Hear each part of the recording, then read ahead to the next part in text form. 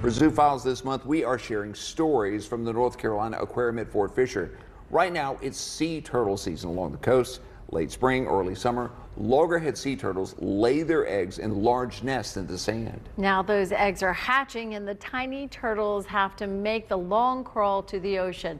Not every baby makes it though. Shannon Smith shows us how every year a few are saved by the aquarium.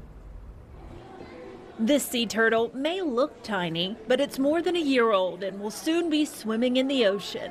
So when the hatchlings are first brought in, they're about the size of a silver dollar, and it's very adorable. Each year, the North Carolina Aquarium at Fort Fisher rescues sea turtle hatchlings that don't make it out of their nest on the beaches. There's always some stragglers left behind. Some of those are not strong enough to be released back out in the wild immediately.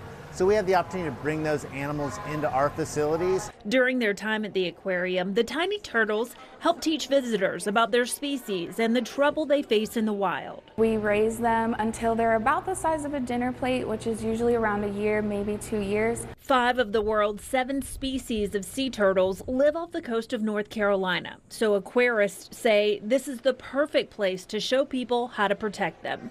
And seeing these tiny turtles in the tank leaves a lasting impression. Kids especially are very excited and they'll follow the turtle around in the habitat. These types of programs have seen success, especially with the loggerhead species. They've recently been promoted from endangered to threatened in some spaces.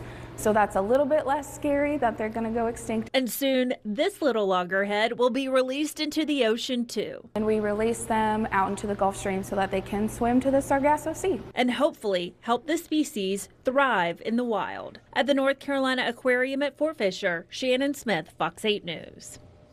North Carolina has 3 state-supported aquariums all along the coast, and they have programs to help save sea turtles.